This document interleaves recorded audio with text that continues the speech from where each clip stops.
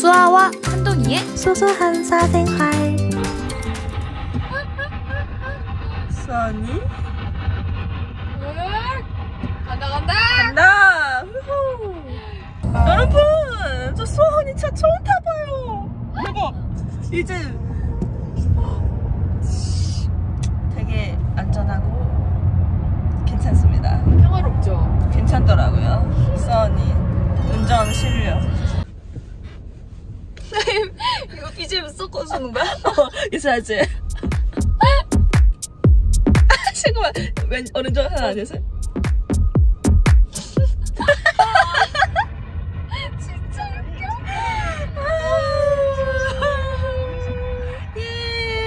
예. 떠난다.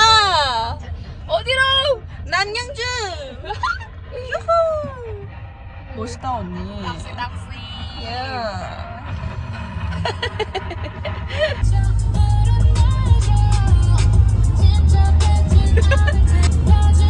신나 보라.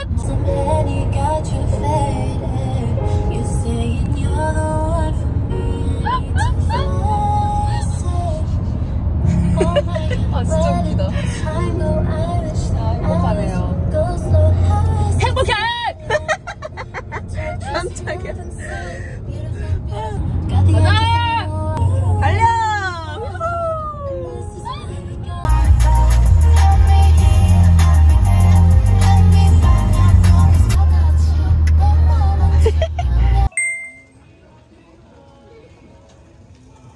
하늘 봐.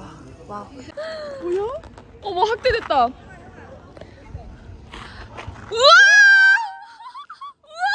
진짜 예뻐! 한 번 더. 와, 야 진짜 예뻐!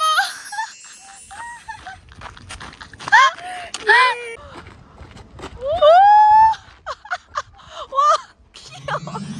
대박이다.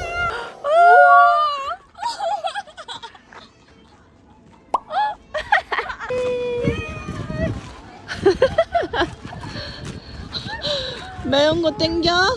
땡겨.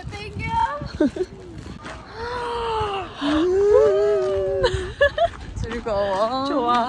혼자 우리 테이블 밖으로 옮겼지롱. 와. 우후. 응?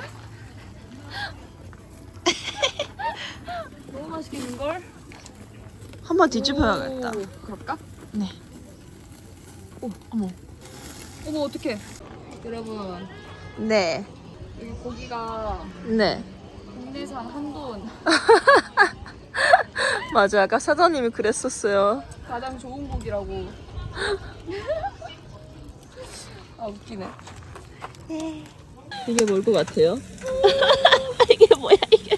이거 뭐지? 새콤막이?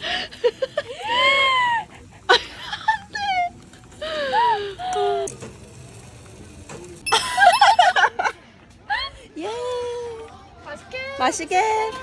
맛있게 먹겠습니다. 먹겠습니다. 뭐예요, 언니? 언니 아까 이거 권해줬어요. 이거 이름이 네. 콜라 보드카라고. 콜라 보드카. 콜보. 짠. 짠. 예. 되게 빠져요. 우와. 성공했어. 먹어. 소리 봐. 바삭해. 대박. 이거도 이렇게 다시 구우면 돼요. 와. 맡긴 것처럼. 빨간 도크라 그려. 사랑하니까. Wonderful sunrise. Beautiful moonlight. 순간에 뭐라고요? We had it for a surprise. Follow your heart. Follow your heart. 뭐야 이 얼굴. 벨보이 컴백. 여러분 이 마무리 영상입니다. 나중에 또 별 보러 오기로 가자고. 했어요. 맞아요. 맞아.